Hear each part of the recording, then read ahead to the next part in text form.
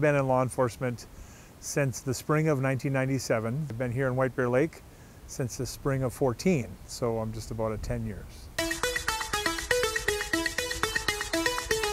Cops do actually want to talk to citizens who want to talk to them. You got a guy that looks like me, you got to get him on camera as much as you can. Oh yeah, it's just, you know what I mean?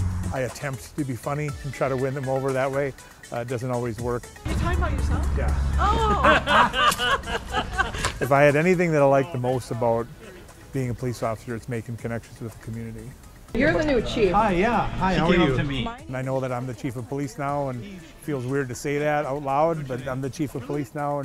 But I know it's the women and men that work for our department that really make or break us, and I think they make us every day.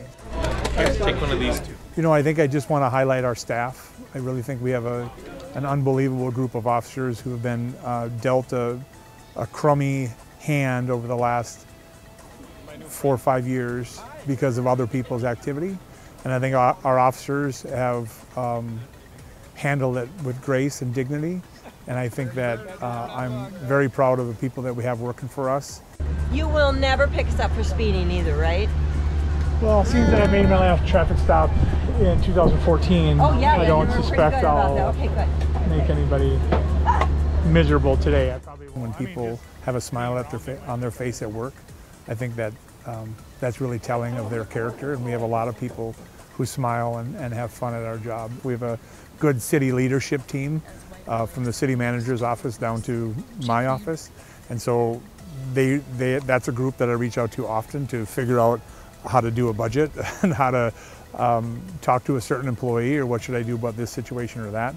I also have many professionals in the field that I've just gotten to know over the last 27 years in law enforcement that I lean on. Is there any chance you'd shoot me an email and just say we talked in White Bear? I never wanted to be the chief. I never wanted to run things. And again, I thought, could I do that job? And is there something that I have to offer our employees, our cops, and our citizens? And I feel like I do have something. I know the kind of joy that you can get from this profession. And if I can serve in a role that helps that person find that joy, then maybe I'm doing a good job that way. So I've learned to be a facilitator now rather than a doer.